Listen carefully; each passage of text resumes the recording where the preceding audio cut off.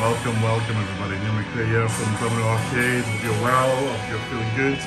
Listen to our new podcast, me and Scott, the Great British Pinball Podcast. You can find it on your usual podcast places.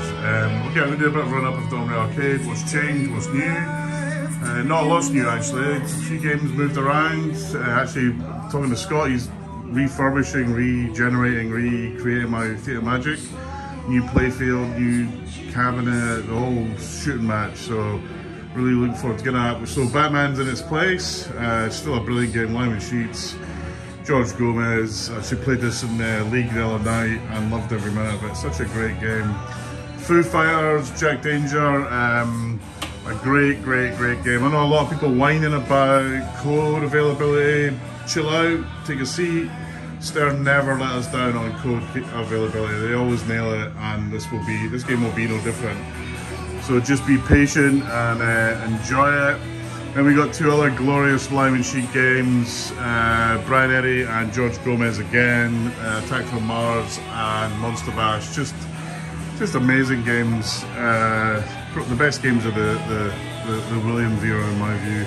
Then we have a very special game. You can hear Bond in the background. This is the Stern 007 60th Anniversary Edition. It's a single level game designed by Keith Elwin, and Keith really nailed this. It's such a great game. If you're an old classics, especially a Stern electronics fan, you will love this game. And even if you're not, you'll love it anyway. Yeah, it's got an expensive price tag. Let me tell you, it was worth every freaking penny. And I've got more than one of these games. So, you know, the haters that moan about this game, you're missing out. Go play it, it's brilliant. This game will be in the UK Open main bank. Come and see it be played by some great players and some okay players. Moving on, another Lyman Sheets glorious game. Again, Brian Eddy, Medieval Madness. Probably one of the best games of all time. I love it. This is the remake. Now I've got Walking Dead, the only game I don't have a topper for. Actually, that's not true. Foo Fighters I don't have a topper for. Stern, send me a Walking Dead topper. I'm a great customer. You've got one in the cupboard. Please send me one. I will love you very much. This is the LE with the blood armor. My favourite game, another Lyman Sheets game. John Borg and Lyman just created a masterpiece here. I really believe in the future this game will be looked at as a game that really changed pinball in terms of rules and code and shots. Then we got X-Men LE, another board game, fantastic game, and in the corner, Steve Ritchie game, Star Trek. Again, I'm a big Star Trek fan, and nothing's changed here, but this is these two games are just such a lot of fun. X-Men in the UK Open Bank. Here, this is all the streaming gear for the UK Open. It's insane. We've got two rigs, we've got loads of cameras, we've got screens, just an insane amount of stuff. We got Mando and Grogu up there, and then we got James Bond LE, the regular James Bond. This is such a good game. I want to say the guys writing the code, Mike Vicor and the rest of the Stern team, Lonnie, absolutely nailed the code on this game. Love playing it. I played it at UK Pinfest and really enjoyed every minute of it. There's something about a pinball match game when you're playing it and you feel comfortable playing it, and honestly guys, you guys have totally nailed this, so well done. Mandalorian, another great game, Brian Eddy, just absolute huge amount of fun. Really feels like you're a Mandalorian episode again, not a new game, but I love it. And Black Knight, we got Lord Steve in the corner there, keeping an eye on us all. You know, lots of people don't like this game, but I love it. It's just, I honestly feel like I need a holiday after I've played it. Stranger Things, lots of rumours about Stranger Things. Is it going to be new code? Is it going to be another rerun? I think there'll be a rerun. New code, I doubt it, but you never know.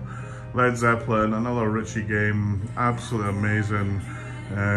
Lots of people moan about this game. Those people typically haven't played it.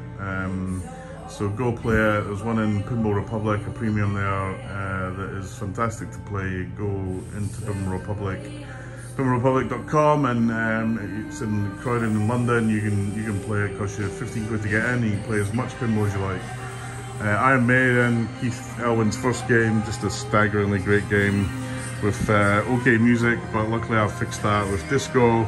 Jurassic Park just put the new code on with the 30th anniversary edition. I haven't really had a chance to play it much, but looking forward to that. Avengers, not a lot of change there. Just a brilliant game. Again, I love playing it. Godzilla, well, you know, what hasn't been said about Godzilla? I got the Tokyo mod from Stumbler in there. Everyone should have that in the game. In fact, Stan should phone Dave and make it an official accessory. It's so good. And then we got Deadpool, Elvira, and Turtles. Again, another great set of games.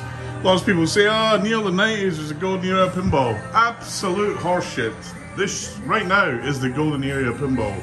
And we're lucky to be part of it. So get out there and play some of these new games. Don't get me wrong, there's some great classic games like Medieval. I love Stern Classics and Ballet Classics as well, but we are living in a great pinball era right now, and one day it won't be there. So make the most of it and go out and play pinball at your local arcade, or come and see the experts play at the UK Open at the end of September. What an amazing time for pinball right now. And with that, I'll bid you farewell and wish you well, but go out there and get some pinball played and enjoy. This is Neil McRae. I'm at the Domino Arcade. Take care of yourselves, folks.